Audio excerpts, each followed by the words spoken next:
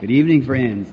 Nice to be back again in the house of the Lord tonight and ready to speak of Him again and share our fellowship around His Word. I just love to fellowship around the Word of God, don't you? I was just told by Brother Argenbright that Brother Espinosa was in the meeting tonight.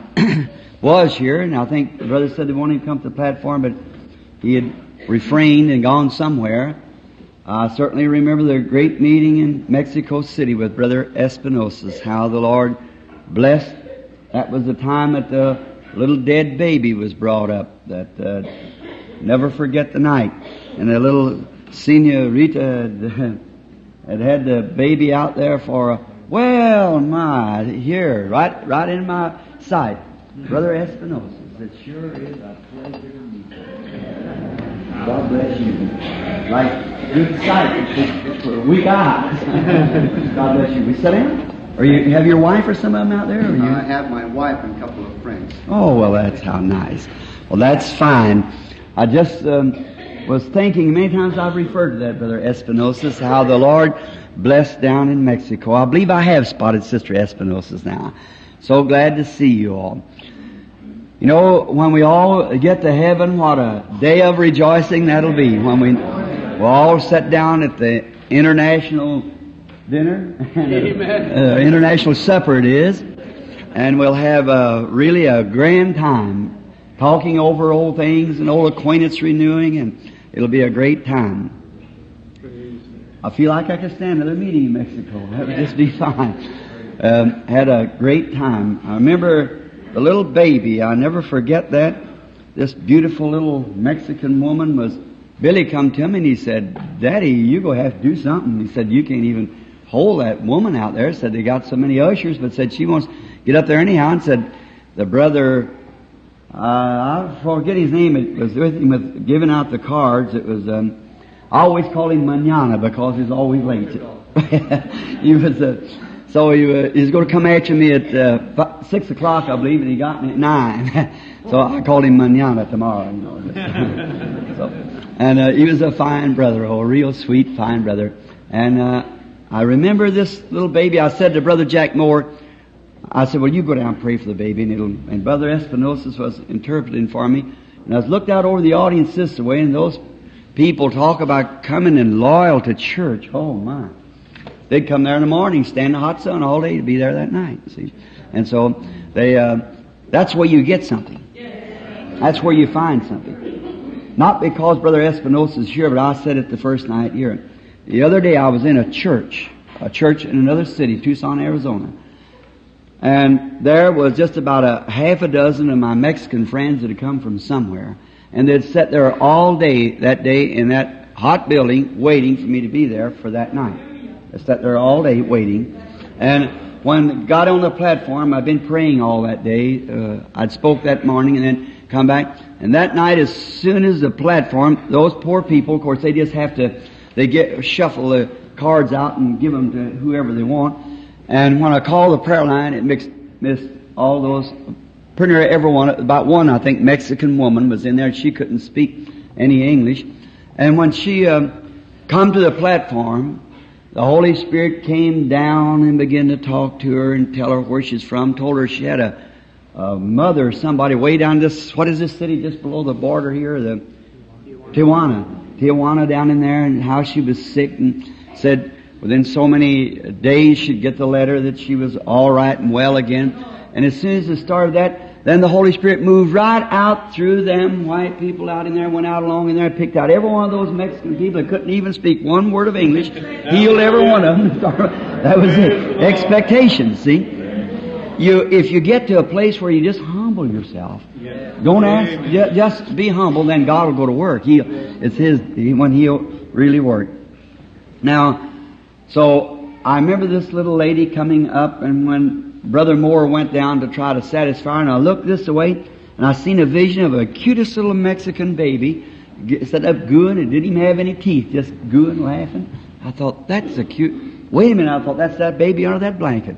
So it was rainy, and the little lady had a blanket on, and it had died that morning. And this is in the night. Went and laid hands upon that little baby, Prayed for it, and it began kicking and screaming as high as it could. And it was brought back to life and living today, so far as I know. Our brother and sister Espinosa's search that down. And that's 5 times now that I have seen him authentically bring dead back to life after being dead for hours and hours. See, bring him back to life. He's God. I tell you, brother, sister, what it is.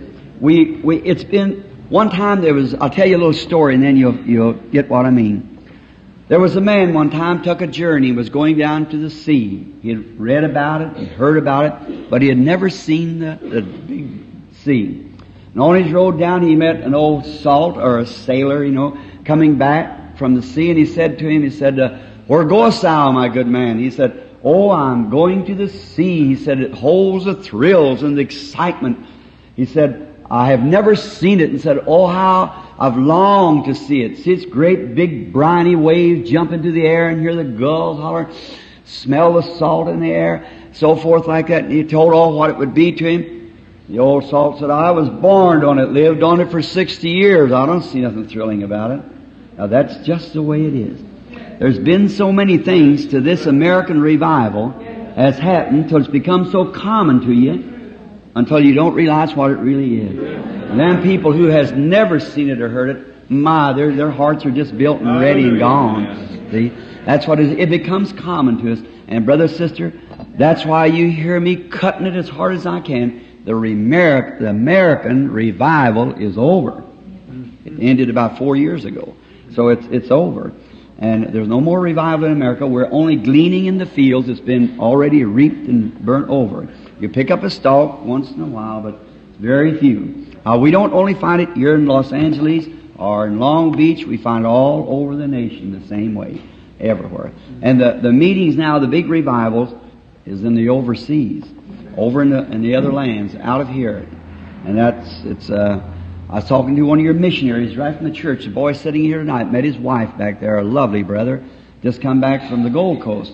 And oh my, I said, "What do you think?" He said, This will never be no meetings for me here no more. See, you just don't have the same heart when you go and we see our American people so well dressed and fed and needing nothing, and don't know that our miserable, wretched, blind, poor, naked, and don't know that. And you see them laying there on the street dying, a little baby, his little belly swelled up from hunger, and a mother dying, pulling along on the street, and just to speak about Jesus Christ. They just long and wait and just say one thing and they're just ready. When you go to leave or something, they'll follow you to the airport. Just tell us once more about Jesus. See? Blessed are they that do hunger and thirst for righteousness, for they shall be filled. That's right. Now, let's bow our heads just a moment to our great King and in reverence to Him and speak with Him. Heavenly Father, Thou art the author of this eternal Word. In the beginning was the Word. The Word always was, because it was God. It was made flesh and dwelt among us. And tonight we see You still revealing that Word, unfolding Yourself through the Word and letting us fellowship around these great things. And I thank You, Lord, as our minds has been turned to Mexico, our neighboring state. Way down there among those people, I remember that dear old blind man coming on the platform that night and wanted to get his rosary out. How I put my foot up against his, see if my shoes would fit him, and my shoulders, see if I could give him a coat. But God, You done something greater for him. You give him his sight. And how thankful he was. Oh God. The next night seeing that platform piled full of old coats and rags and things them poor people wrap themselves in from the chilly winds. Oh, how I thank You, Lord. Blessed are they that hunger and thirst. They shall be filled. I pray, Father, that tonight that this little group here will catch a new vision of the Lord Jesus and His near coming. We see we're right in the ending up now of the Laodicean church age. I pray for Brother and Sister Espinosa and their great work and love for You, knowing that he carried the meeting on after I left, and You blessed him, and the lame walked, the blind seen, the cripples. Oh, how You healed the people in a great revival. So glad, Lord, that You were merciful to those dear helpless people. God, would You send us back again? We would love to go if it be Your will. Now we ask for mercy for us here tonight. And may the Holy Spirit come and get into the Word as we're trying to teach, to build up for a healing service coming Sunday night. Pray, Lord, that the lame will walk, the blind will see, and the great Holy Spirit will manifest Himself in a marvelous way. Help us tomorrow, Lord, at the broadcast and the businessman's breakfast, and wherever we are, may we be able to scatter sunshine of light to the needy, calling those, Lord, who are hungering and thirsting, that they might be filled. Bless the Word around our hearts tonight as we fellowship. In Jesus' name, amen. Now, tonight we are going to try to continue on in our study in the book of Genesis. If I do a little whistling, I broke a corner off of a tooth today, and so it kind of feels funny up there when I'm trying to speak. So, now, I was building for a coming healing service for this coming Sunday evening. And now, tomorrow night, if the Lord willing, we end up at Sodom, or on the mount where Abraham taken his son for sacrifice. I think it'll be a beautiful lesson there to bring us into that healing service for Sunday, because it truly expresses there just exactly like it will be in this day. And last evening, many times in speaking, cutting, I don't mean to hurt. I just mean to anchor a word, see, because it's a time where we I'm zealous of the church. Yes. I am. When I see the church getting off in the world, it just tears me to pieces. Yes. I just can't stand still. Now, I don't mean to be different. God knows that. I don't mean to be different. I love you too much for that, to be different. But when I see things and know that it's truth, then there's just something in me. I just can't hold my peace. I just got to speak it, because I only speak by inspiration anyhow. And so I don't mean to hurt, but I want you to take it that way. Now, so that you'll understand, we all will agree that we're living in the Laodicean church age. We all know that. Now, I remember on the Laodicean church age, the only age of any of them that Jesus was put outside of His own church, knocking on the door, trying to get back in. And that's what we've done. Exactly. That's what the Pentecostal groups have done. Because it's always, the churches on every age, it's been a Pentecostal church. If you hear the broadcast tomorrow, I'm going to speak on that. And so you find out if that isn't right. It's always, when we hear of the church, when it spoke of the Bible, it's Pentecostal church. It's never failed to be. There's been a little Pentecostal minority all the way through each age. And if you'll take the history, Brother Paul Boyd, I know a friend of mine's in here somewhere. I thank you, Brother Paul, for that wonderful book you sent me.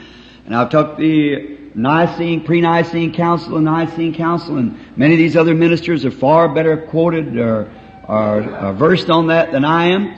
But it was at the Nicene Council, it was that Pentecostal remnant that they forced out, brought in their own ideas, where the church, the doctrine of the Nicolaitans, which was first just a little saying among them. It was, and Nico is the word means conquer. Laetia means to conquer the Ladia. In other words, they've taken all the spirit out of the congregation, the laity, and made a holy man out of it.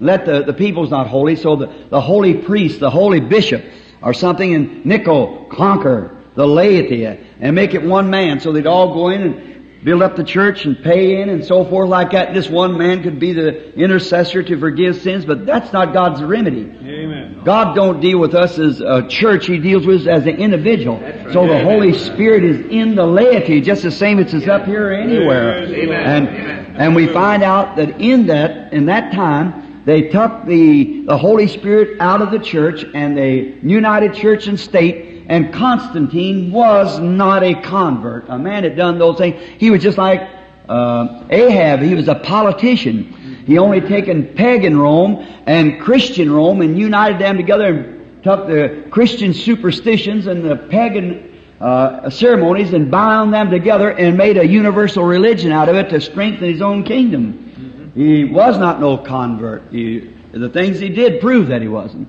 So I am not his judge, of course, but I'm just taking it from the way the history reads it. And then there she went through the dark age, the church did. Then you come out with Martin Luther, then with John Wesley, then to Pentecost again. It's always been a Pentecostal church. And you watch down through those ages, when you take after St. Paul of the Ephesian church, then you take Irenaeus of the next church age, St. Martin of the next, and Columbia of the next, and then Luther, Wesley, and on down to this last day. Now we're looking for a great messenger in the last day, which will be the second time coming of Elijah. It's great. If you notice, Jesus said to, if you're watching, we got so many things like that, you have to watch what you're talking about, because everybody's Elijah. We have them everywhere now and everything else, but that's wrong. It's just as wrong as it can be. And so you notice in Malachi, the last prophet, in the last part of the 4th chapter, he said, "Before the great and terrible day of the Lord shall come, I will send to you Elijah the prophet." Now watch. "And he will turn the hearts of the children, hearts of the fathers to the children, and the hearts of the children to the fathers." Now if you watch, the disciples asked him, "When will these things be?" Why was it they said that Elias must first come? He said, "He's already come," Jesus said. And they did to him what was listed. And they understood that he spoke of John the Baptist. He was the Elias. It's true. But you watch, there's a compound coming there. That couldn't be the real Elias that was supposed to be, because when this Elias come was when he was going to burn the earth with, and the righteous walk out upon the ashes of the wicked. See, it would have to be, and so that wasn't the Elias. He is the messenger of the 3rd chapter of "Behold, I send my messenger before my face." That was the Elias. And notice here, the first Elias was to come. He would turn the hearts of the children to the fathers, or the hearts of the fathers to the children. See, the old patriarch fathers, the old orthodox, the legalists, the law, he turned it back to the faith of the fathers here to the children, hearts to the children, this new message that John was preaching. See, of the coming Messiah at hand. He turned the hearts to this. But watch the next time John appears, he turns the hearts of the children back to the faith of the Pentecostal fathers. Yeah. So it'd be back to the original message. Thank you, Lord. And you'll know when it gets here. Yeah. It'll be a restoration. Send that lukewarm Laodicean church back to that original faith back under again. Hallelujah. Yes, sir. And he'll be anointed to do so. When this Elijah comes, he'll be a prophet. He'll pull no punches. He'll cut right and left. Take the nature of Elijah. Look at Elijah and see what he was. What was he when he come in John's time? He hated denominations. You Pharisees, don't think to say within yourself, "We have Abraham to our father," because God's able these stones to rise children to Abraham. Yeah, right. So did Elijah. Both of them hated women, or immoral women, and things doing wrong. Look at Elijah with Jezebel. Look at John the Baptist with Herodias. See? Both wilderness men, love the woods and outside. Come out of the bushes and send forth a message. You'll come on a scene one of these days. It might not be just one person, but it'll be a message in a church. The Holy Spirit in a church to swing that faith back again to the original faith. That's right. For he will turn the hearts of the children back to the fathers. The first time he turned the hearts of the fathers to the children, this time the hearts of the children to the fathers. See? Taking the faith that the fathers had and placing it over here on the children, the one is just then coming in. And this time he's to take that same faith, because he got away from the original faith, and he's going to turn the faith of the fathers, or the children, back to the fathers, the Pentecostal fathers. Another Acts 2. That's right, another. I'm speaking on that in the morning, the Lord willing. It wasn't so from the beginning. At the Christian Businessmen's Breakfast, the Lord, that's the broadcast. And afterwards I want to speak on the subject of hearing, believing, and acting on the Word of God. Now and tomorrow night, then we'll be back here again to close off this study of Genesis. And Sunday night, the Lord willing, we want to have a healing service to pray for the sick again Sunday night. Now, the reason that the Holy Spirit today would rebuke and tear down the church, remember the Laodicean age? He says, "As many as I love, I rebuke. As many as I love, I rebuke." Thank God for rebuking. A real father to straighten us up and get us out. I happened to meet a lady today, and she was very much upset on what I said the other night about women wearing little short clothes. It was not nice for Christians to do that. And it was absolutely unscriptural. She said, young man, you'll ruin your ministry. I said, oh, no. No, if I don't, it'll be ruined. See? Yeah. I said, are you guilty? She said, no, sir, I don't wear shorts. I said, well, then what you fussing about? She said, I wear slacks. I said, that's worse. She said, oh, no, see, said, it's decent like it. And said, you put, what you go do with the woman out in the field, I believe is the way she put it. Said, yeah, riding a horse. Said, out with my husband to help round up some cattle. You think I ought to wear a skirt? I said, you oughtn't to be out there in the first place. That's what's the matter. Women's trying to take man's work now. We got so many men out of work. Right. That's right. She said, what about in the garden when you're pulling up, a garden with a dress on? Don't you think it'd be better with slacks? I said, no, ma'am.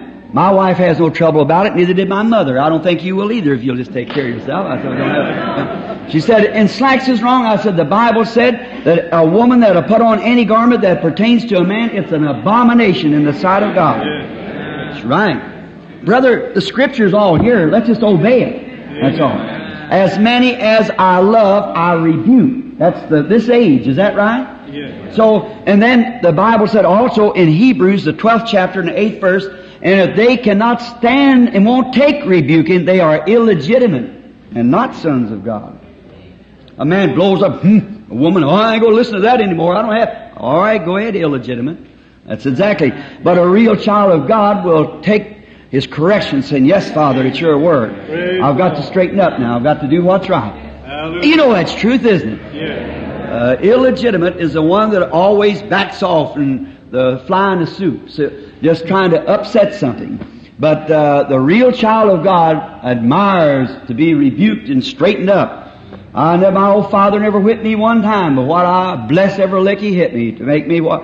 If it wouldn't have been for that, why, I'd probably been a renegade myself. So that's what's the matter with too many little rickies and so forth today. You let them run out here and throw around, stomp their foot in little Mary. I just won't do that. She ought to have had my mother. That's right. Yes, sir. We got too much now of just letting the kids know where got juvenile delinquency. You know what caused it? Parent delinquency. Yeah. That's what started it. Amen. Yes, sir. You didn't keep your children around. You let them out in these places and carrying on like that and endorsing it. No wonder we're in such an age as we are now. Now, these things are unpopular. That's the reason my ministry's not grown up or big like other fellows. And if it ever gets that way, I want to God tear it down so I can get down to where I can really go ahead and tell the truth.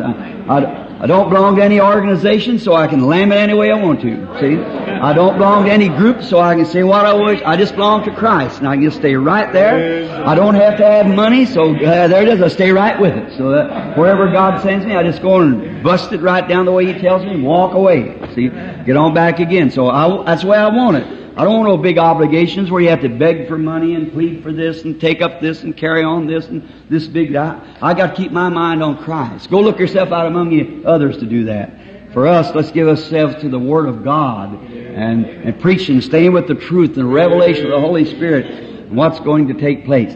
Now we find out, now let's get a little backgrounds on Abraham now. Last night we find that Abraham was just an ordinary man. Is that right? Now, that's today's, when God blesses a person, then the people thinks he has to be real odd, real peculiar. No, it's just ordinary man. Make him a holy man, some great, come down through generations of holy man and has to be, no, that's not it. The Bible said Elijah was a man subject to like passions as we are. He's just a man. Abraham was just a common fellow that came down, an old man come down from Babylon, went out to the land of the Chaldeans in the city of Ur, and just an ordinary man, him and his wife.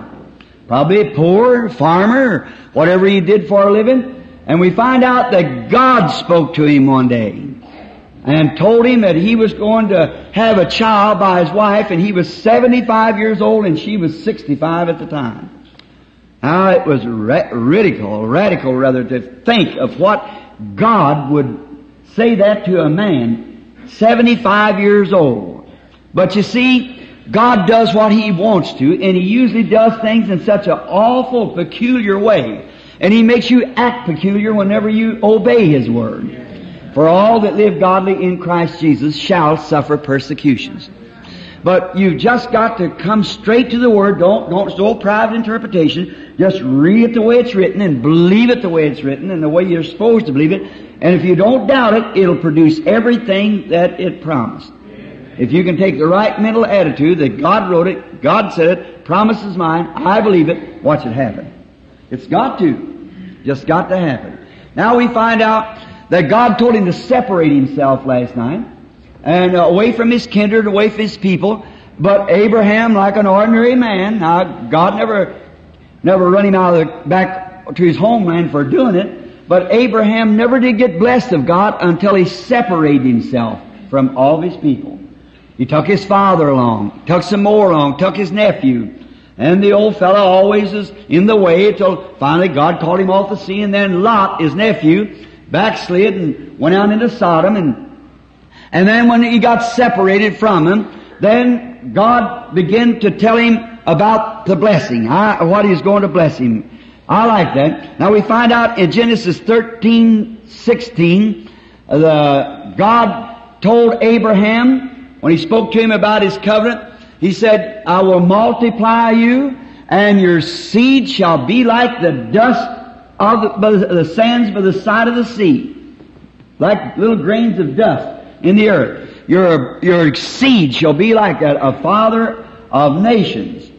And now we notice also in Genesis 15:5, when he confirmed the covenant or spoke to him again about it, he said, and go outside and look up. Can you number the stars?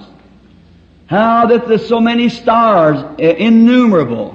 Look, from dust to stars. Oh my! From the earth grave to glory. And remember, the real promised seed of Abraham, which come through Isaac, was Christ. And He is the lily of the valley, the bright and morning star, Amen. The fairest of 10,000s to my soul.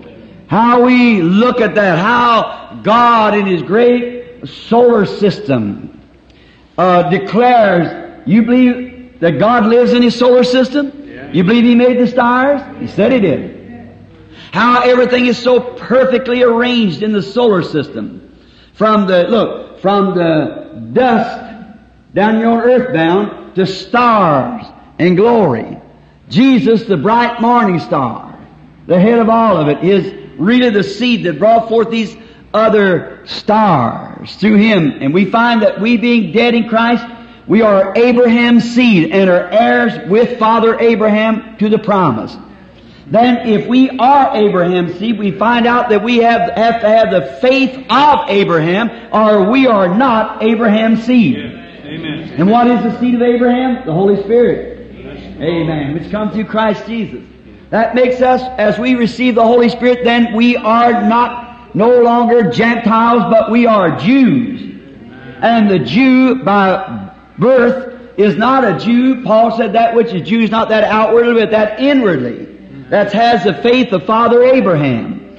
And if we are Father Abraham's seed, then we take every promise God made, no matter how ridiculous it looks like, how it could not happen, but if God said so, we believe it anyhow. Amen. Now Abraham, when he's supposed to have this baby, we went through it last night when Sarah might have said, after the first 28 days, she said, how you feeling, honey? No different. Praise God, we're going to have it anyhow. And he never got any weaker, he got stronger all the time. Yep, go to have the baby anyhow. How do you know you are? Why, you're older, getting older. Well, you're 75, you've lived with her since she was 18 years old or something, his half-sister. And now you know that's impossible. When you were young, when you were a young man, and maybe when she was 18 and you 28, there's 10 years difference in their age.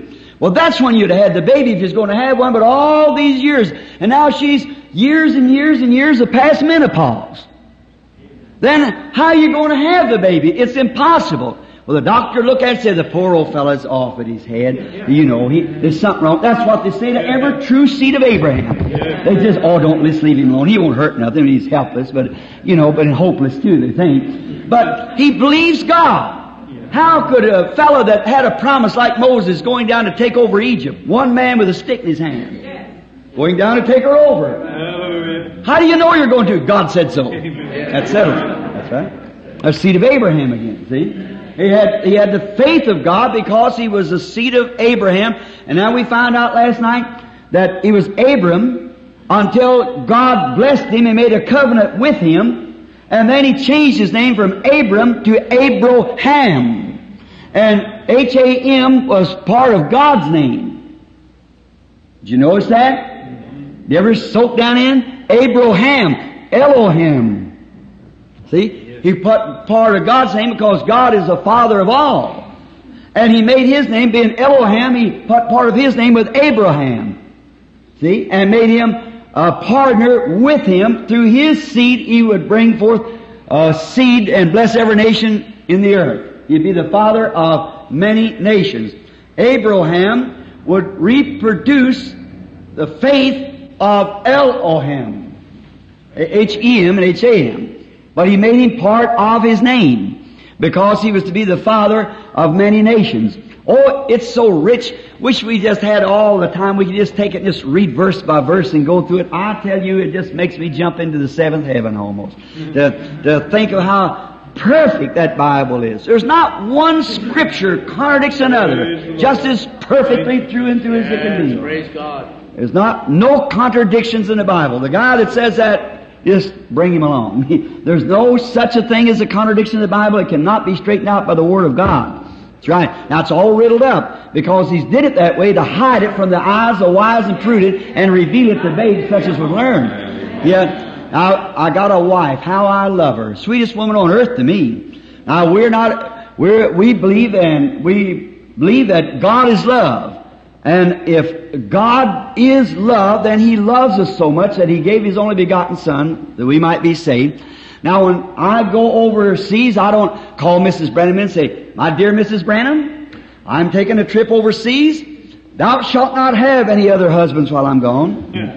Thou shalt not make eyes at anyone while I'm gone." And she'd catch me by the tie and say, "Wait a minute, Mr. Branham. Thou shalt have no other wives or even sweethearts while you're gone." Now, wouldn't that be a home? No. That ain't it. If it would, I'd be scared all the time. She would too. But the thing of it is, I love her. And I say, "Sweetheart, the Lord's called me overseas." Well, thank the Lord. She has to stay home, and take care of the children. And so what do? Get down in the floor and pray. Bring her little kiddies around and we pray. And she prayed, "God, take care of Bill. I can't be much help, but I'll do all I can here with the children." And then I kiss her goodbye. "Bye, sweetheart. As long as I love her like that, don't you worry. As long as she loves me like that, there's not a worry in the world. It ain't what I'm forced to do, it's what I do by love." Yes. And that's what it is by God. We quit doing these things not because I say, "Well, I oughtn't to go to picture shows, I oughtn't to dance, I oughtn't to smoke, I oughtn't to drink, because I'm a Christian, I shouldn't do it, yet I want to do it." You might as well do it. When you love God, you just do it, you don't do it because you love God. That's right. That's right. Now what if overseas, if I'd come back and I took some lady out and took her out somewhere riding and come back and tuck her in, said good night to you and so forth, and I know I have to tell Media about that. Well, I believe she'd forgive me for it. I'd say, "Media, I did it." I'd go confess and say, "I did it. I'm sorry I did it." I know she'd say, "Bill, I'll forgive you for it." But that would haunt me the rest of my days. That poor little fellow, I know how I love her. No matter what I had to go through, I wouldn't hurt her for nothing. I love her too much. Yeah. That's my love for her. Praise. Yes, sir. I going away from home, away from my children, when my heart bleeds to be there with them. Little Joseph called me the other day when I was leaving. He knows sometimes changing water sometimes makes us sick. He walked out. He wanted to come with me so bad he'd been crying all morning. And he walked out to the porch. He looked out and straightened his little self up and rubbed his big eyes, looked at, said, "Daddy?" I said, "Yes, son." He said, "God bless you and may you never get sick." Just 4 years old, little bitty fellow. Oh, my. Little fellow sees visions and everything. Someday when I'm done, I want to take my Bible and hand over in Joseph's hand and say, "Honey, stay with it. Don't compromise on it. Stay right there. Don't you stay right with the Word." And so, that's it. It's love. Oh, I know it. If I do anything wrong, I believe God would forgive me for it. But oh my, I wouldn't want to hurt Him. I wouldn't want to do nothing to hurt Him. I love Him too much. Well, that's the way we're supposed to live for God, in love with Him. Love. Just so love that you love one another. Jesus said, "This will all men know that you're my disciples, when you have love one for another." Not because you're Methodist or Baptist or Lutheran or Pentecostal, because you love one another. And that's what I've always tried to do, to get these little middle walls tore down and got away so I could say we love one another. See? But see, as long as we do the things that we're doing, we find it there as shadows in the Bible where they did it in the beginning. And you see what happened to them, and all these happened for example, says Hebrews. Now we find out it's the same thing now. We get ourselves off and cold and indifferent and sit on this mountain for 40 years instead of going to the promised land. So the dust, from the dust to the stars, from the dirt of the earth, what we're made out of, to the shining stars in glory. They that know their God shall do exploits, and they shall shine as the stars forever and forever. Daniel 12. Yes, they will. Just think, that morning star hasn't lost any of its beauty since God hung it there in the solar system. It hasn't lost any of its beauty. It'll be gone out from billions and billions of years, and we'll still be shining in glory. Yes, it's just a sample, just an example. I want to say something here I'm afraid to. Is it all right, brother? Now, you have to watch when you're, especially with people, they misunderstand. Now, I believe the threes of Trinity is in one, as we know. Now, I believe that God had three Bibles, if you'll watch. Now, the first Bible He wrote was in the heavens, the zodiac. Now, I know you can get off on deep ends of that, and you can get off on deep ends of anything else. But truly, if you notice the zodiac, how does it start? It starts, the first in the zodiac is the Virgin. The last in the zodiac is Leo the Lion. The first coming and the second coming of Christ. Once to the Virgin, next is the Lion of the tribe of Judah. You catch across fishes through that, the Cancer age that we're going through. Everything in the skies declares God. Certainly does. And God, people are to look up, realizing their God's not on earth, but He's in heaven. He wrote the first Bible. Now, the second thing He wrote, Enoch, in the times of the pyramids, down in Egypt. I've been there, and perhaps many men in here and women has been there. You notice those pyramids, we couldn't reproduce them. They're too great, too gigantic. They're so geographically in the center of the earth, no matter where the sun is, there's never a shade around them. And they got tons and tons and tons of boulders up there. Then they argued about that once. We used to debate it in school, how they built it. Well, the fellow, my opponent, said they rolled it up. Well, I said, that's what they couldn't. I know you can't take a boxcar and unload it and set down on the railroad track and put enough men around to push it. It ain't unloaded. You can't do it. I've seen it tried too many times. You can only put one line of man. The next line has to push against the next man's back. How you go to push a boulder up out of a half a city block in the air, they weigh 1,000 tons. What they had then was the atomic power, just like they got now. And they built it. That's what they shook the world out of its orbit. Caused away from the sun, throwed it sideways and brought the rains and destroyed the world by water. This time they're going to throw the same thing right straight back into the sun and burn it up again. It's just as perfect as it can be. But notice, in building the pyramid, now watch this. You got a dollar bill in your pocket? I think I got one. So if you notice on the back of your dollar bill, while they got the pyramid, it says the Great Seal. You ever notice on your American dollar? Mm-hmm. The Great Seal. Notice on that pyramid also, how it starts at the bottom and keeps coming up like this, minority, minority. And you notice the capstone's not even on it. Neither is the pyramid capped. Why? The capstone was rejected. Jesus Christ, the head of it. Exactly right. Now notice, in the Lutheran age, what did we live? Justification. Way down here at the bottom, planting the foundation stones. Luther. Wesley, we believed in sanctification to come into the minority. Pentecost, still the baptism of the Holy Ghost up in the minority. But watch, the church that goes right out to the end of it, right out at the end of that church is going to have to be so perfectly like the ministry of Jesus Christ, so when that stone comes, it sets right smack in the groove. Hallelujah. Oh, hallelujah. Oh. If you can catch it and know what I'm talking about, the very ministry that Jesus Christ was doing here on earth, when it comes back, the very same ministry He had Pentecost will not have to widen itself out in an organization, but shape itself up in Christ until the headstone and the church will fit one to the other. And then it's so cemented that you can't even take a razor blade and go around and find the crack where they were put together. And that's how the church has got to come so much like Christ. And look what we got to do then. cut away and circumcise and chop off and form and mold it into the image of Jesus Christ until that church and the cap comes right smack together. Look at my hand on a shadow on the wall. When it's away from me, it's scattered out. As it comes, it becomes more closer. It's not a great big finger. It's getting smaller and smaller and smaller. Getting darker, darker, darker until the shadow, the negative, and the positive becomes one. And that's the way it is in the coming. The church has got to shape itself till it hasn't got a spot or wrinkle in it. Amen. Amen. There is that second Bible. The third one's wrote on paper because this is that great educational age that we're living in. And none of them contradict one another. So you see, the great solar system speaks of Christ. Everything that you see speaks of Christ if you just look at it. Look at the church today in its condition. Weak, backslidden, gone back into the world. That speaks of Christ. Exactly what He said. He'd stand at the door and knock. And that put outside, organized him out and set him outside, our creeds and so forth, tuck him out, but he still stands at the door knocking and said, everyone I love I chasten and rebuke. That's right. Trying to cut them down and bring them to a spot to where when the great capstone comes, the ministry that's in the church and the capstone will just come right straight together like a magnet. It will just seal right in together. Oh, God help us to have. It'll be there. Don't worry. It'll be there. He said it would be there. So let's us fit ourselves to meet that cornerstone. Let us love and project our lives in Christ and be sincere and stay with the Word until when He comes, we just fit right in like the glove over the hand like that with Him. Oh, that's the church that God's waiting for.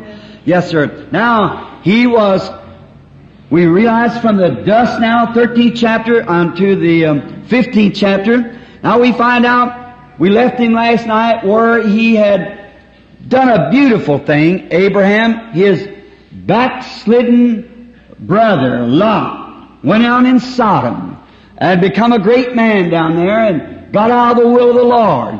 Then should we seek a flower bed of ease? Should we ask the easy way? No. The old writer used to wrote a song, must I be carried home to heaven on a flowery bed of ease while others fought to win the prize and sail through bloody seas? No, I must fight if I must reign. Increase my courage, Lord.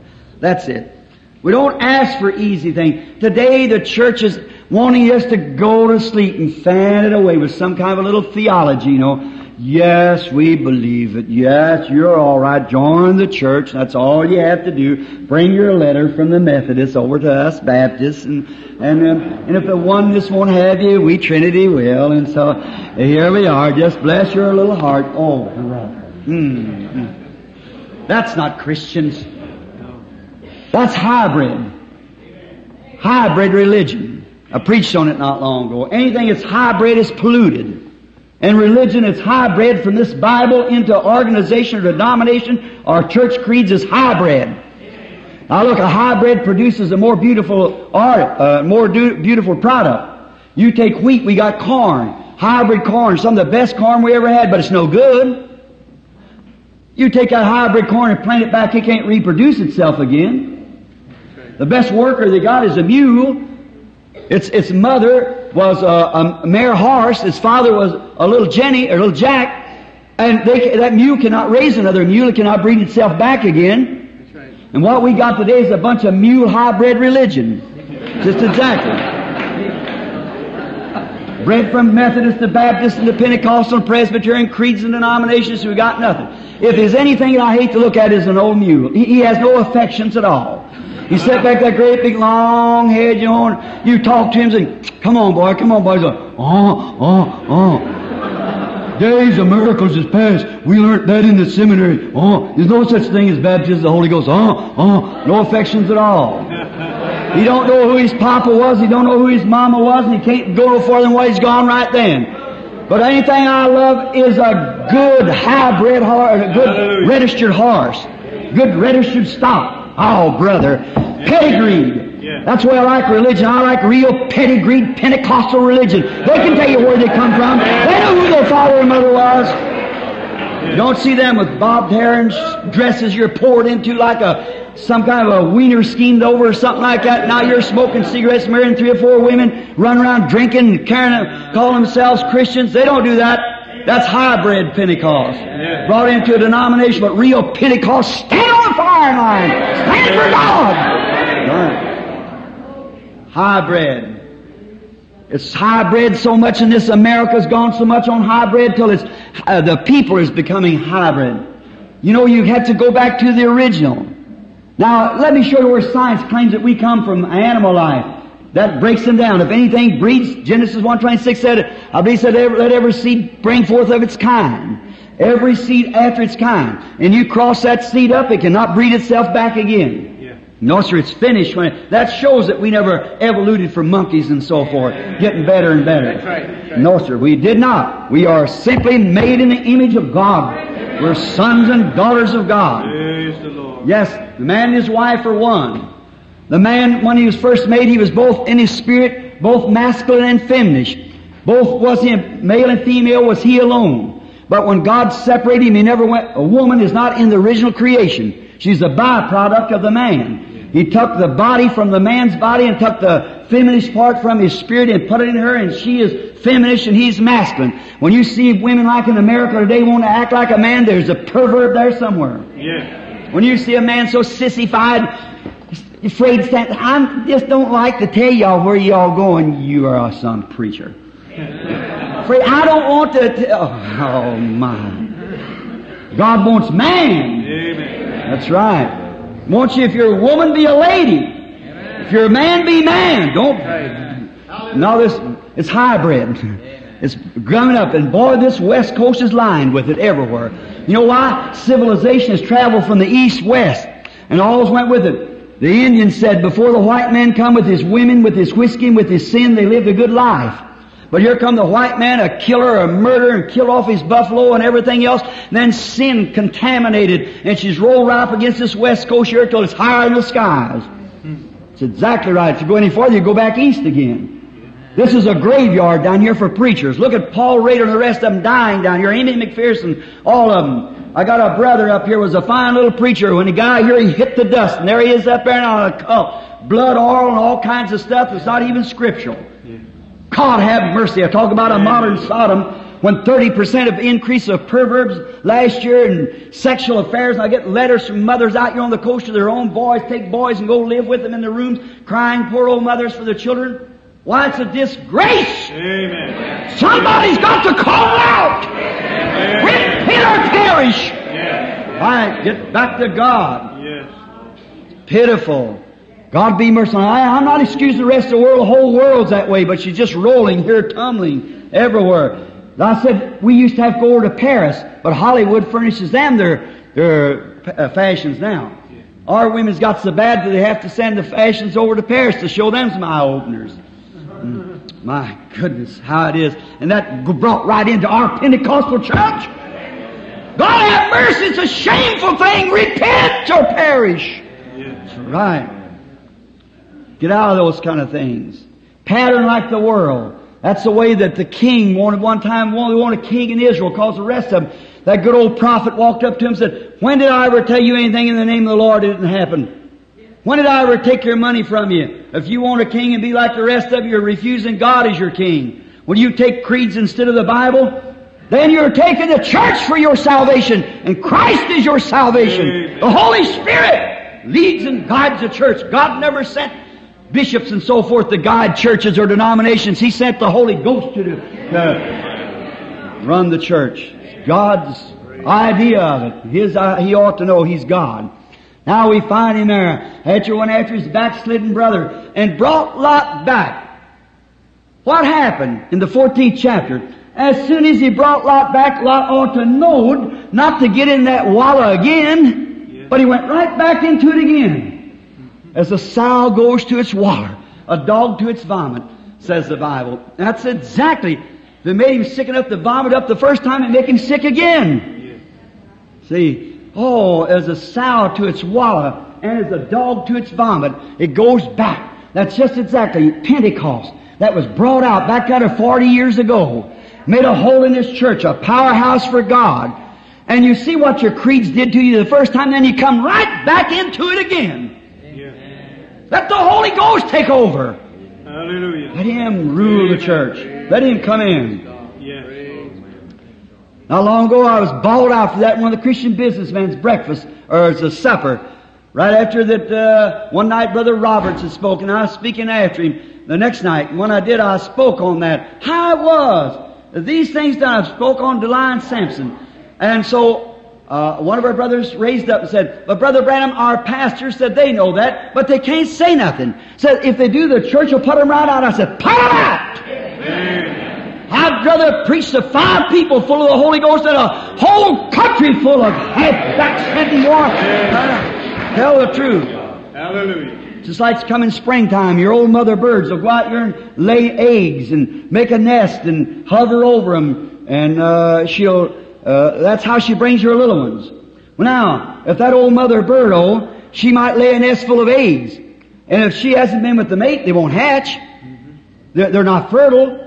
The bloodstream comes from the male sex. We know that the hemoglobin, the blood comes from the man. Because it had to be that way, because a woman produces the egg. She's an incubator, but she has nothing to do with the blood of the baby. It's the reason it always takes the father's name. That's how God formed it. Somebody said, well, Jesus was a Jew. He was not. We're saved by Jewish blood. We're not. He wasn't either Jew nor Gentile. He was God. God was His Father. God created that blood cell without anything to do with any man, Jew or Gentile. We're saved by the blood of Emmanuel. Drawn from Emmanuel's veins where sinners' tongues beneath the flood lose all their guilty stain. Nothing hybrid about that. It's a real, true, unadulterated blood of God's own creation without any sex into it. The old mother bird, she can get up on this nest and she can lay the eggs all right. So can we have churches.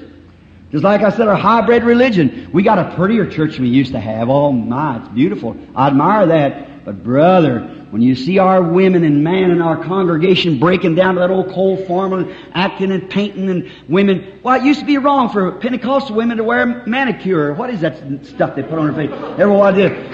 It used to be lipstick. It used to be wrong for them to do that. But I noticed they do it now. What's the matter? Listen, there was only one woman in the Bible ever painted her face, and that was Jezebel. God fed her to the dogs for doing it. Now when you see a woman with a lot of paint on, say, I do miss dog meat. That's exactly what it was in the Bible. God fed her to the dogs, so He just made dog meat out of it. That's exactly right. What we need is a Pentecostal stirring revival to keep all the way from the pulpit to the floor of the church. Clean up. We need Christ, brother, sister. We do. The old mother bird sat there and hover them eggs till she gets so poor she can't fly off the nest. That's right. She can turn them reverently and, oh my, they're mine, and cover them and say, well, I could go eat, but I've got to attend the Ladies' Society. I've got to have this and the other. Until she gets so poor she can't fly off the nest. They'll never hatch. They're dead. They'll lay right there and rot. That's what's the matter with a lot of our Pentecostal grandchildren. God don't have any grandchildren, as I told you. God don't have grandchildren. He just has children, sons and daughters. But we Pentecostal people brought in our children, put them on the cradle roll, and they come up, they're just Pentecostal because we were Pentecostal. That's grandchildren. God don't have any. Just sons and daughters. And that egg, if that old mother bird can turn it any way she wants to, it'll never hatch. It'll lay right there and rot.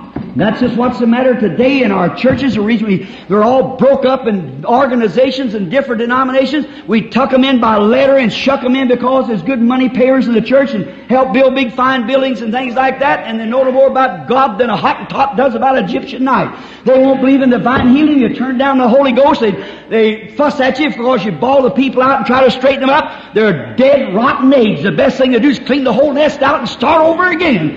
Get somebody in contact with Christ who lives in Hallelujah. Exactly right. Get the church, the nest cleaned out, sterilize it and fumigate it right good, and start over again. That's right. Get somebody that lays on the altar there till they come through. Last night I made an altar call. 3 or 4 sinners went up the altar, and I had to beg people almost in this very church to come up and pray with them people. Then don't you holler at the Baptists. I go down to Kentucky and make an altar call, and some old boy out there chewing on his hat and under conviction start the altar, be 15 of them old mammies around him somewhere. And now you don't just get out at the altar and say, I take Christ my Savior. They beat one another back till they come through. They got something when they come out of there. What we need is go back and learn what the Baptists has got. We need another preacher like John who lays the axe to the root of the tree and bring forth fruit, cut her down, throw her into the furnace. Amen.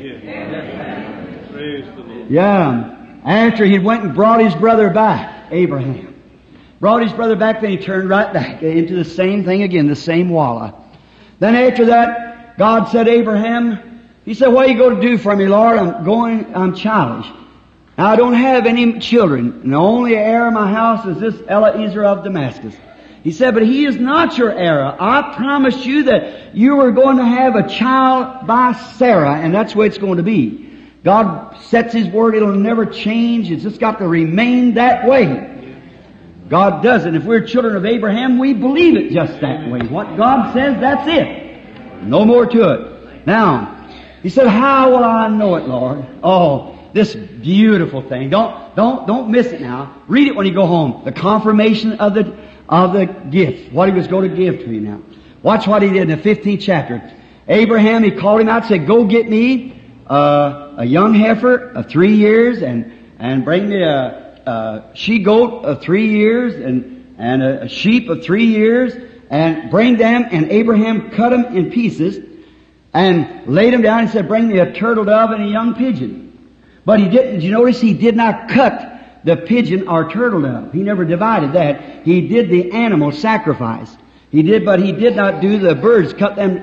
Why? God never changes His covenant upon divine healing, because that was the divine healing, turtle dove or a young pigeon. They pulled the head off and let the blood drip up on the mate, and then the mate turned loose and it went around flopping its wings, and the blood spread out crying, holy, holy, holy unto the Lord. That's cleansing of leprosy. What they did for the cleansing. You see and that's a very type of our mate Christ being killed, His blood upon us, and we spread across the earth calling holy, holy, holy. The dead mate Christ who died in our stead. Now, He never cut the birds in two, but He cut the animals. Now here's a beautiful picture. I don't want you to miss it now, class. But I don't think that would do to tear that. I'll tear this. All right? Now, in the old country, back in the Orient, now we have different ways that we make a covenant. What do we Americans do? We go out, say, we go to have something to eat. I want to talk like a business thing. Mr. Borders here, one of our campaign manager. I say, Mr. Borders, I'd like to talk over some things. What do? We go out and have a sandwich and a cup of coffee or whatever we do, sit there and talk a while. And then we get up, we talk about what we're going to do, and I say, would you like to do that? Yes. And we shake hands. That's a covenant. We made a covenant. We made a promise to one another and shook hands on it. That's the way we do it. Amen. If I was telling the brother here, I'm coming down, hold a revival for you, brother, and you say, well, we might be sitting at the table talking, and then we get up and I say, is it agreed? It's agreed. Shake hands with one another. Put her here. It's an agreement. We've agreed. Now, do you ever know how they do in Japan? They talk over with one another, and they take a little bit of salt out of a cruise and throw it on one another. That's a keeper, a savior, you see. A salt. They sprinkle salt on one another when they make a covenant with one another. But in Abraham's time, when they made a covenant one with another, they made it different. Now, when they made a covenant with one another in the Orient in that time. Now watch the way Abraham, God confirmed this covenant right with him, and watch how He did it. He taken the sheep and the sacrifice and cut it in two and laid it out there. And now notice then Abraham watched the birds off of it, kept the sacrifice clean. Oh brother, keep the vultures off of it. That's what I'm trying to do now. Yes. Keep the old worldly Hollywood vultures out of the Pentecostal church. Keep them out of that, away from our women and away from our brothers and things like that. And you can have all the big silly jokes and things you want to tell. Let them have it. That's their kingdom. We're not of this world. Amen. Our kingdom's not this world. We live here as an Americans, but our soul come from above. Yes. When He said, he that believeth on me has eternal life. That eternal life comes from the word Zoe, and Zoe is God's own life. We are a part of His life. That's right. At the beginning He was Elohim, the all self-existing one. In Him was attributes to be a father, to be a savior, to be a healer. And these things only display for His attributes. See? That's what it is. That's what makes us see. First He created, He wasn't God to begin with, because God's an object of worship. So He created angels so He could be God. And then He put man on free moral agency for his own holiness, and when He did that, then man fell. Then he became a Savior. See, it's just displaying His attributes. Nothing's out of line. It's going, don't think the devil's putting it over on God. He's boss. He knows where it's all at. That's right. He knows where it's at. What do you say? What are you doing then in the preaching? He told us to go and cast the net in and pull them out on the bank. He knows which is fish and which is crawfish and what's snakes and turtles and terrapins. He knows all about it. But there was that to begin with. That's right. It's just our business to throw the seine in and pull it out and say, here they are, Lord. Here they are, Lord. First thing you know, Mrs. Water Spider sat there a little while and say, I don't believe in that. My pastor don't. Flop, flop, right back to the mud again. That's right. Brother, that fellow, when he come out, if he was a fish to begin with, he's a fish at the end of the road. Yes, sir. His name is put on the Lamb's Book of Life before the foundation of the world. He said, my sheep hear my voice. A stranger they'll not follow.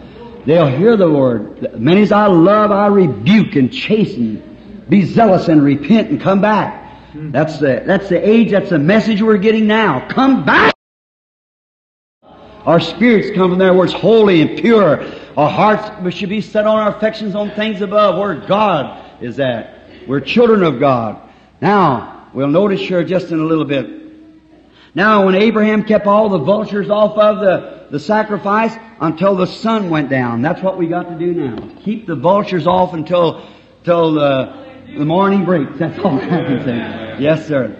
Now, watch what happened. And as soon as it did, a deep sleep fell upon Abraham. See? Now, sleep means death. And when he opened his eyes and looked, there was a smoking furnace. That's where every sinner goes, where we all deserve to go. A smoking furnace went out. That's hell, where every man and woman is born in sin, shaped in iniquity, come to the world speaking lies. That's exactly where we deserve to go. But notice, then after that there come a little white light. And this little light went between these pieces of sacrifice. What was God doing? Making His covenant with Abraham. Oh, brother, not by works now, but by grace. Nothing you can do. He's showing Israel, He saved Israel right there by grace without any works. The covenant of Abraham wasn't Abraham, if you'll do a certain thing, I'll do it. He said, I have done it. God means for people to live by grace, not by law. We get so legalistic well, it'd be wrong for me to smoke. It'd be wrong for me to run around with my wife. It's love, brother. Not because if you love your God, you won't do any evil things. Because you love Him too much. Not because I oughtn't to do it. I oughtn't to do it. It's because you love Him so much you don't want to do it. Amen. Worshipper once purged has more conscience or desire to sin. When he's once purged in the blood of Jesus Christ, he has no more desire to sin. The things has gone from him. You don't have to. Someone says, don't hurt my conscience. Well, some people hasn't got no more conscience than a snake's got hips. So we know that there's no such a thing as that. It's not conscience anyhow. It's your spirit. God's Holy Spirit. There you are. Your love for Him. You love Him. Now notice. Then, how did they write a covenant in the old days? They killed the sacrifice. Light was God. Showed him where he ought to go. After his death, he should go to hell, but beyond that went this little white light. Going between these sacrifices. Now, in the Old Testament, say, come here, Brother Borders. Now we're going to make an agreement, Brother Borders, now, like the Old Testament. Now, the first thing we do, we sit down here, and I write up, I will do a certain thing. A certain thing. That's my agreement. Then we kill the sacrifice. We open it up. Stand between the sacrifice, you and I. And we make a covenant one with another. And then when we do that, we tear this. Now, a certain time, we're going to come back. And you keep that part, and I'll keep this. Now, here we are. Now, that cannot be matched. It cannot. See, because it's a paper, and the letters is cut this way, and the little fuzzes and things, it has to match perfectly exactly. He said, by this, you'll know what my covenant is, Abraham. Abraham being spiritual, note it. Why? That's exactly what God did. He took His covenant seed, which the real seed was the promised one, through faith, come forth out of Isaac, come forth Christ. Christ was God's covenant. Amen. And what He did, He took Him up to Calvary, just like Abraham did his own son a few days afterwards, or a few years afterwards, after he was born. What did He do? He took Him on Calvary and He tore Him apart. Yes. Hey. Amen. Tore Him apart! Yes. He raised His body up. on Easter morning and set Him on the right hand of His throne. But the Spirit that was in Him sent back down to the church. So, the church, when this covenant is brought into its full strength, when the covenant is confirmed with God, the church, the people that goes into this body here to be His bride, will be exactly the same Spirit that was upon Christ, doing the same things, the same ministry, the same power, and it'll come together and be word by word the same. Confirming the covenant. Now look at today, look what we see today and find out. What I say about the pyramid? It'll have to be honed and so perfectly set in. All the shavings and everything, so that headstone will have to fit just perfectly in. See? The rejected headstone will have to be come back. The covenant, the life that was in Christ is in the church. The Holy Spirit, Jesus said, a little while and the world won't see me no more. Yet ye shall see me, for I is a personal pronoun. I'll be with you, even in you, to the end of the world, and the works that I do shall you do also. Hallelujah. Don't you see it? Amen. What is the covenant church confirmed is the one who has the Holy Spirit. We who are dead in Christ, we take on Abraham's seed and are heirs with Him according to the promise. And if you've never received the Holy Ghost yet, you have never come into the covenant of God. One of my Baptist brethren come to me not long ago upon a certain brother wrote in the Voice of Healing about two angels come down fluffy feathers, and he fell and he took him up to God the Father and all. And he said, what about this, Billy? I said, now wait a minute, I never wrote that article. I don't have nothing to do with it. He said, see, you've got away from the good old fundamental Scripture. I said, no sir, I'm right with it. He said, Billy, do you mean to tell me that you think that them Pentecostal people has something different from us Baptists? I said, no, they just have more of what you got a little of, see? I said, that's what it is, they just have more of it. Here not long ago I was up, Dr. Eggery, may be sitting here tonight, Dean of the Bethany College, of Lutheran College. He wrote me a letter, and if he didn't bawl me out, he said, I drove 15 miles through a blinding snowstorm to hear a servant of God, and what did I find but a polished up soothsayer? He said, and he just tore me all to pieces. He said, a man that speaks to the people that you do, and the rottenest theology you ever heard in my life. He said, you said that Satan don't heal. So now we got a woman in our community out there who's got a familiar spirit. She has a big apron on. She has people come drop money in there, and then she'll take and pull some of her hair out and pluck their veins, and she'll put the hair and blood together and walk down to a stream behind her, throw it over her back. She starts walking to the people. If she's constrained to look around, the disease goes back to the people. If it does, it's cast away. And said, we watch about 20% of those people are healed. And then you stand up in the pulpit and say that Satan can't heal. Well, and he wouldn't call me brother. He said, I was preaching before you was born. And he just really raked me over the coals. I thought, well, okay, that's all right. I appreciate that. So I thought, with 22 pages, I ought to answer him at least one page back to show him my fellowship. So I got me a little book, and I said, dear brother in Christ, I said, Christian greetings to you. If a man's preached that long, he deserves to be respected. If he's preached the gospel, even if it's an error. I said, the first thing I want to say, I forgive you for what you said. Now, Jesus said, people come to see Him and perform the same things that you've seen done, going out and perceiving the thoughts of the people and tell them what was and what would be. And they called Him a Beelzebub, a fortune teller, a devil. And Jesus said, I'll forgive you for that, but someday the Holy Ghost is coming to do it, and you speak against that, it'll never be forgiven you. So then, this world, neither in the world to come. I said, what if this was right? Then where was your 50 years of preaching gone? See? What good did it do you? You're lost and can never be saved. I said, I won't through ignorance you said it. See? So just kind of pinch him a little bit to let him know that we wasn't in the dark. So then he said, and I said, but the idea of it is, what I'm studying about, my brother, I said, what gets me is for you to say that Satan can heal. I said, Jesus Christ said, if Satan can cast out Satan, then his kingdom is divided against himself. Right. Jesus said He could not heal. Now you said He can, and Jesus said He could not. Then who's right? He said, let every man's word be a lie and mine be true. I said, therefore then Jesus is right, and I accept His word, my brother. I said, but howbeit, I said, certainly, I can see where the healing comes. I said, we got people in the land today called divine healers. Go around and say, glory, I got healing in my hand. Feel it? No, you don't. You feel the hand, not healing. Jesus never did say, did you feel it? He said, did you believe it? That's right. Not did you feel it? All these sensations and all things, brother, it's something mythical made up. It's not God's Word. He that believeth. That's where it's at. It's faith in the finished work. Christ died, healed you at Calvary. He saved you there. You've got to accept it by faith like the rest of us do. Right? You believe it. You don't have to stay there and beat and cry all night. You could cry till you got gray-headed and laid on the altar and die until you accept that blood sacrifice that God gave for you. You're lost. I don't care how you feel. I don't go by how I feel. I feel a lot of times like I'm way behind. But the Bible said I've met God's requirements. Jesus defeated the devil on the Word. He said, if thou be the Son of God, command these stones to be turned bread. He said, it is written, man shall not live by bread alone. He defeated him with the Word of God, and that's how we defeat him, is by the Word of God. Thus saith the Lord. Hallelujah. Correct. Says a soothsayer, then why did God say, if there be one among you spiritual prophet, when he speaks and that's what he says come to pass, hear him, because I'm with him. How do all these scriptures bring right down to this last day? See, they just don't understand. They just can't understand. It's a revelation of God through His Word.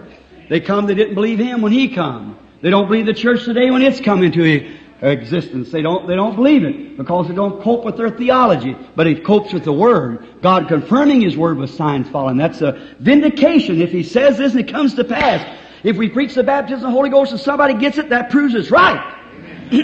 Now, notice, and Dr. Eggery, when I talked to him, I said, wrote this letter. I said, sure. I've been in Africa and see them get healed by a mud idol. I said, I've been over at La Salle-Lorraine in France and see them people go up there to that woman, some dead woman, and see them get healed. Why? Because they believe they're approaching God through that idol. See, and God has placed divine healing on the basis of your faith. That's the reason to separate these turtle doves and things. See, it's up on your faith if you believe it. And then people think they're approaching God. These Americans think they're approaching God through a divine healer. The African thinks he's approaching it through his witch doctor. That witch up there behind your house, and people think they're approaching God. And God recognizes their faith. That's all. But I said, they'll answer for it today of judgment, for such as that. But I said, what alarmed me as a Lutheran dean to base his theology up on a experience instead of the Word of God. Thought I'd let him know we weren't dummies anyhow. See? How would he base his experience up on how would he base his teaching up on an experience some woman done something there instead of what God said? God said Satan can't heal, and that settles it for me. That's right. You know what? He asked me out. He said, Brother Branham, we went out there and we had just about as many as here for dinner. All the student body was in. He said, Brother Branham, he said, I want to ask you something. That I didn't mean what I said, but said, we're hungering and thirsting here for God. I said, that's good. That's fine, doctor. And he said, here's what we want. If y'all want to write him about it, just write Dr. Eggery I'm trying to think of that, Minneapolis, Minnesota, Bethany College. And so he, and just write and ask him. And he said, well, we're thirsting for God here. Said, we want God. And he said, we read about the Pentecostals. And he said, what do you think about them? Now, you was a Baptist. I said, yes, sir, I was. I said, I'm a Pentecostal Baptist now. And he said, I said, I'm a Baptist that's got the Pentecostal experience. See, I said, Pentecostal, doctor, is not an organization. You can't organize Pentecost. It's an experience. See? For Methodist, Baptist, Catholic, and everybody, it's an experience. It's not just down to the Assemblies isn't the only one's got the Holy Ghost. The Oneness isn't the only one's got the Holy Ghost. The Foursquare is whosoever will let him come. That's it. He liked that, and I said, that's the way it is. And he said, well, I want to ask you something. He said, I've seen him kick over the chairs, knock out the window lights, and fall on the floor. I said, yes, sir. So what is that? I said, the Holy Ghost. He said, the Holy Ghost. I said, yeah, they're blowing the steam all out the whistle instead of putting it together and make the wheels roll. See, they just don't know how to. See, if you'd ever get them to stop down to a place and put some of that power in the steam and the valves to make it push the cart and have signs, wonders, miracles, and great fire on soul like that moving on, it'd do something. See? I said, but they blow it all out the whistle, and that's just all there is. I said, it's good enough. They got steam anyhow. And so he said, well, what do you think we Lutherans has got? I thought, oh, Lord, you help me here. And the Lord gave me something. Because they got about thousands of acres there of corn and stuff that they raise the student body. If they can't pay their way through school, then they can work their way through on the farms. So they had this big corn crops in out there. And I said, Dr. Eggery, one morning there was a man who had disced up his field and had a nice, big, fine field of corn. And he planted corn in there, and every morning he'd go look for the corn. Finally, one morning he went, he seen 2 little blades. Anybody ever raise corn? That's how it comes up. And the man said, "Praise God for my crop of corn." I said, "Now, did he have a crop of corn?" He said, "No." I said, "But potentially he did." See? Potentially he did. I said, "That was you Lutherans in the First Reformation." I said, finally that growed on and on till a tassel come out on it. That was the Methodists. And the Methodists looked back down to you Lutherans and said, "Y'all haven't got anything. We believe in sanctification. You always believe in justification. See, you are not even in it." But wait. The first thing you know, that tassel is a pollen. It had to use the leaf again. So the pollen dropped off into the leaf, and it brought forth a Pentecostal church. I said, the original grain, like went in the ground. The grain come out. I said, "We got a lot of fungus on the ear, but still, there's some grains there too." I said, "That's right." I said, "We got a lot of fungus on it, I'll admit that." But I said, it was original grain that went in. Amen. And I said, then you know what the ear said? Said, "You old Lutheran and you old Methodist, not even at all." But I said, after all, the same life that was in the blades made the tassel, and then the blades and tassel made the ear. I said, the only thing the Pentecostal church is an advanced Lutheran church. Amen. Same life, but more of it. That's what's the matter tonight, brother. Don't try to go back down to the root again. Be alive, advance. Hallelujah. Move on up. Amen. That's what I said to my Baptist brother.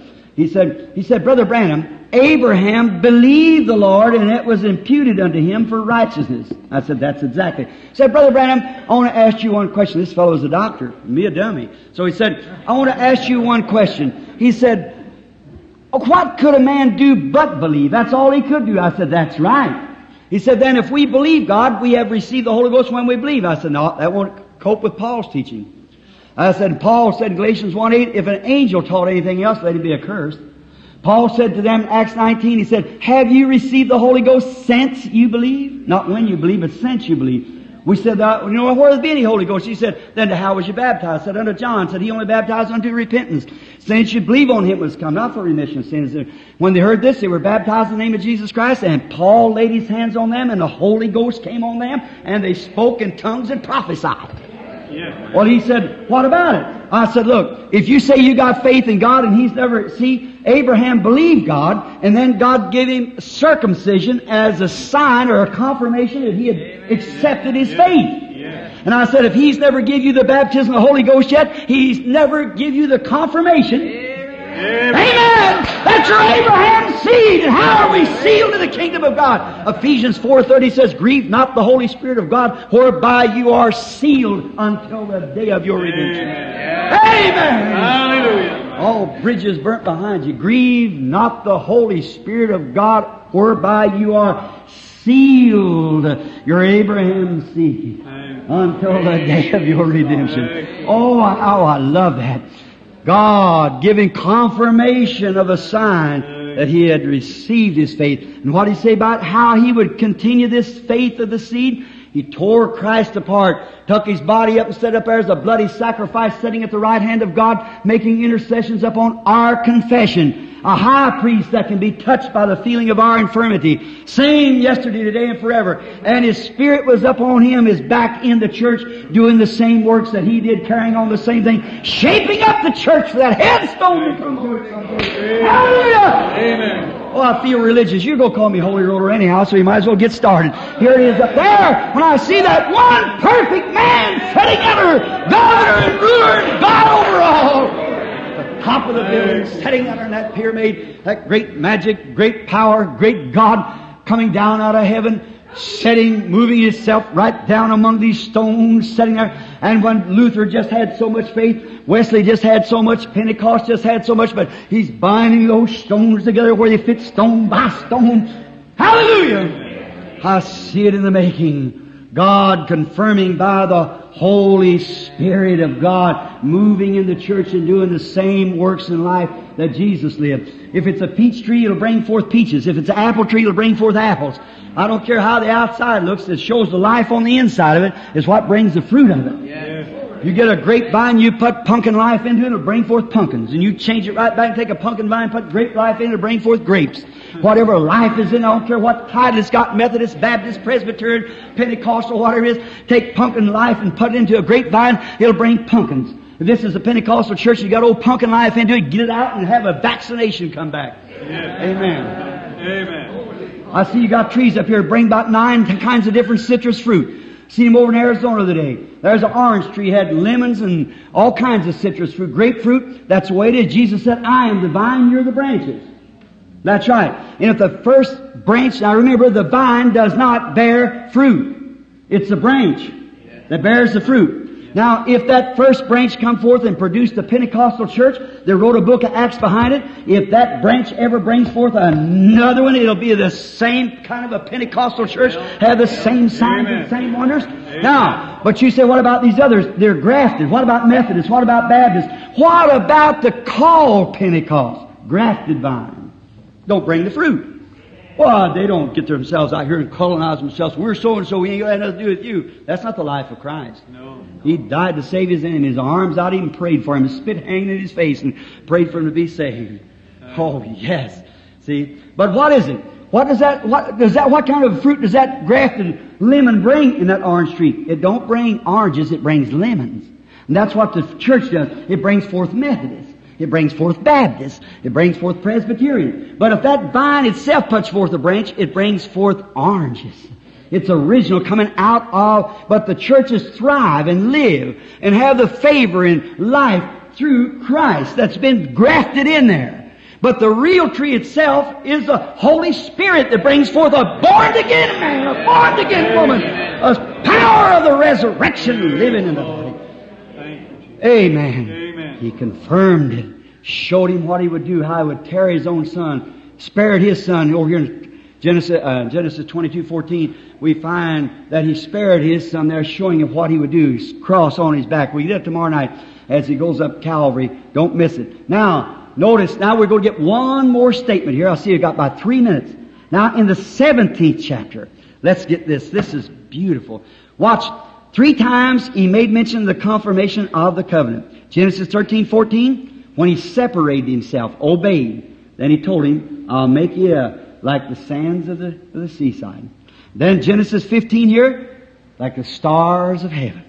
Genesis 17:1, he appeared to him after the great trial where Sarah had went off of the line. God would have slew Sarah. Oh, here's a beautiful thing. When he doubted, when Sarah doubted God, God would have got rid of her, but He couldn't do it.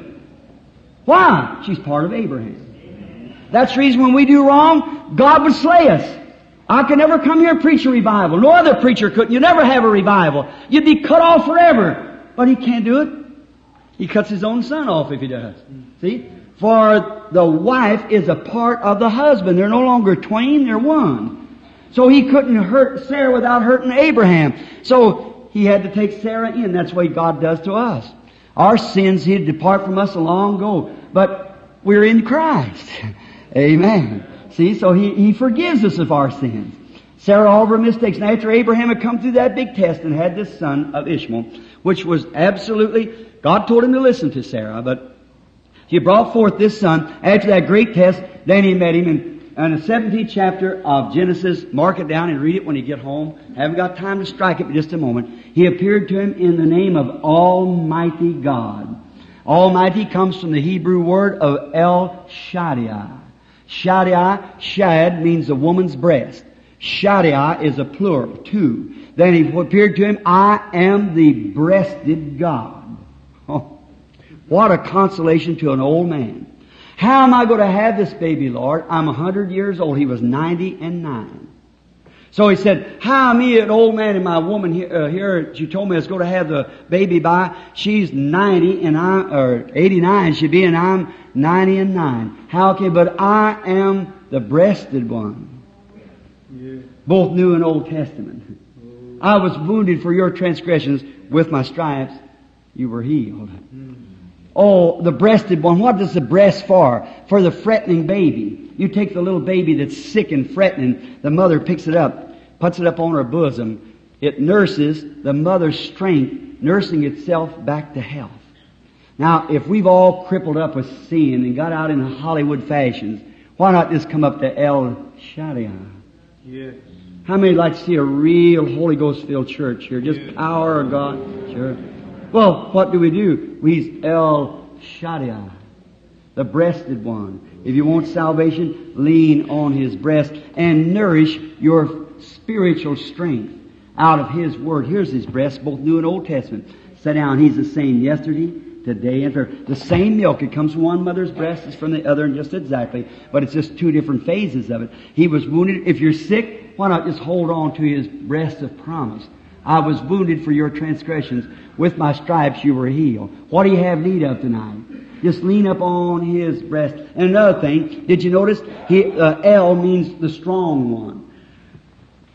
Shaddai, the sufficient one. The life giver. The almighty strong one. Abraham, you're 100 years old and weak, but I am your strength. Now, the little baby, when it's nursing, not only, but it's a satisfier. See? The baby on its mother's breast is satisfied. He can be screaming, his little belly hurting and kicking, his little strength is all gone, but he'll lay right up on his little mother's breast like that and quit crying.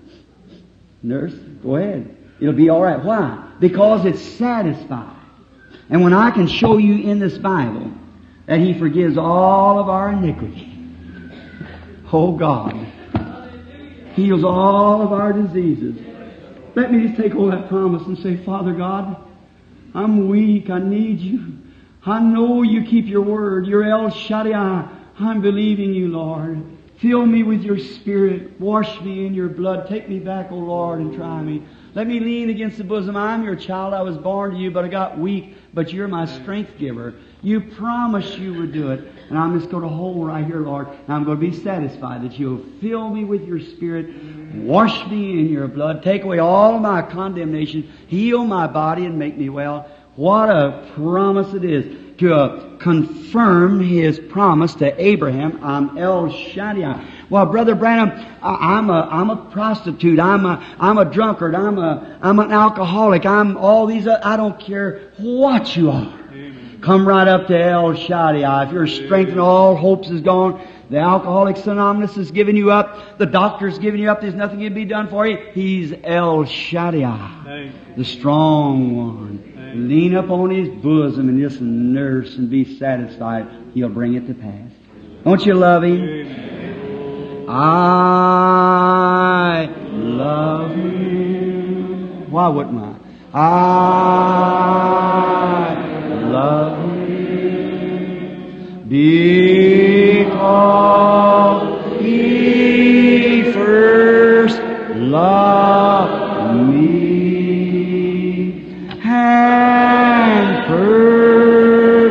Just my salvation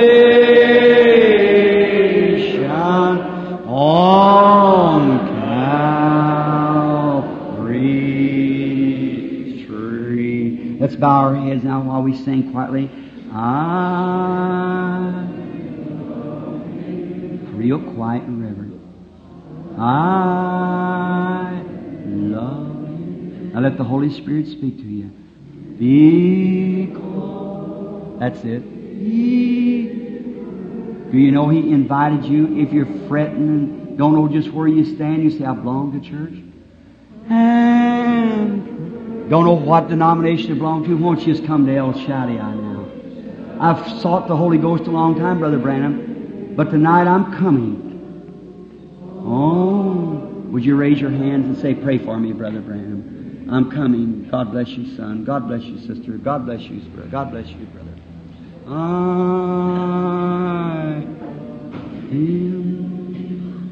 I love Him. Now, this is not a fiction story. This is true. The Holy Spirit's here. Love. Are you a sinner and would want God to save you tonight? Raise your hand. Say, pray for me. Purchase. God bless you, brother. You couldn't raise your hand unless no one can come to me except my Father draws him. Calvary's tree. Let's hum it. Now while you're humming it, I want you to turn around. Shake hands with somebody by you and say, pray for me, brother or sister, whoever you shake hands. Somebody sitting next to you, say, pray for me. Real quietly now. Because He That's it. Sweetly. You Methodists, Baptists, all of you together. Pray for me, brother. Pray for me. And purchase my salvation on Calvary's tree.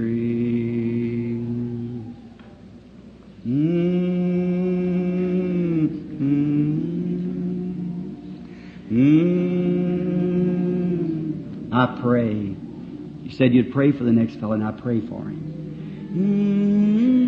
Lord, let me meet that man I shook hands with, or that woman. Let me meet them in glory, Lord. If their soul's not right, make it right, Lord. He's sitting here by me tonight. She's sitting here. She's praying for me, or he's praying for me. Help me, Lord. Help me. And purchase my salvation on Calvary's tree. Now, while you're praying, asking God, if you're sick, why don't you put your hand over on somebody sitting by you and pray for them? Let them. Don't you? Now you pray for them; they'll be praying for you. Put your hand over on one another now. Now you've confessed that you was wanted the Holy Ghost, you wanted salvation. Now if you want healing, put your hands on one another. Jesus said, "These signs shall follow them that believe. If they lay their hands on the sick, they shall recover." Won't you put your hands on one another if you're a believer? Saying, "Lord, heal this woman sitting by me. Heal this man. They're praying for me, Lord. I want them to pray for me, so I put my hands on them." God answers your prayer. That's it. Pray ye one for another, confessing your faults one to the other, and pray one for the other, that ye might be healed. For the affectionate, fervent prayer of a righteous man availeth much. Heal them, Lord. Pastor, come here and finish this prayer up. While you're praying for one another, just keep praying. I'm going to ask the pastor to lead us in prayer. God bless you.